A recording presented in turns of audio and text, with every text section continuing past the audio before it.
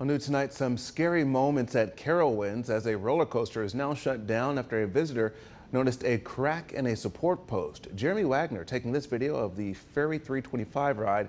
You see there's a crack at the top of a steel pole as riders come around this corner here. The crack appears to expand and contract. Go and take one more look at it here. All rides, according to Carowinds, says they are inspected daily and that Fury ride will remain closed until repairs have been completed.